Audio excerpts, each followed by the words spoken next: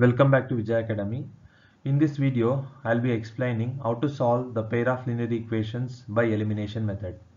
Basically, in elimination method, we need to eliminate one variable and then we get an equation with a single variable that can be solved using the transposition method to get the value of one variable. So here, to eliminate one variable, the numerical coefficients of that particular variable should be a zero pair. So you know the meaning of zero pairs, that is the same numerical value with the different signs like -2 plus 2, plus 3 minus 3, plus 4, minus 4 and plus 4. All these are zero pairs. So when you add such numbers, we get the value 0.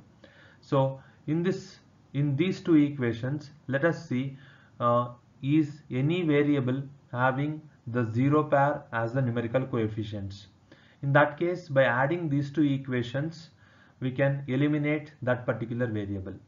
So in the first equation, the numerical coefficient of x is 2. In the second equation, it is 1. So they are not zero pairs. So we cannot eliminate x. Now look at the numerical coefficients of y. So in the first equation it is -1, in the second equation it is +1. So -1 and +1 are zero pairs. So on adding these two equations we can eliminate y. So let us add these two equations.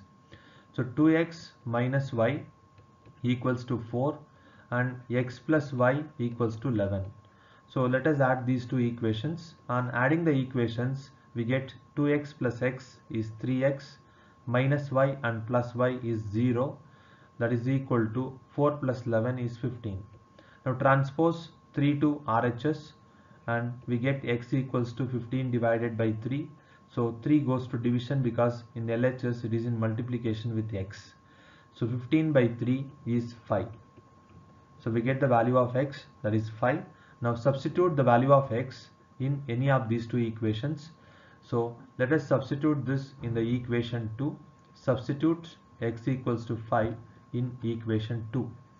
So we get 5 plus y equals to 11. The second equation is x plus y equals to 11.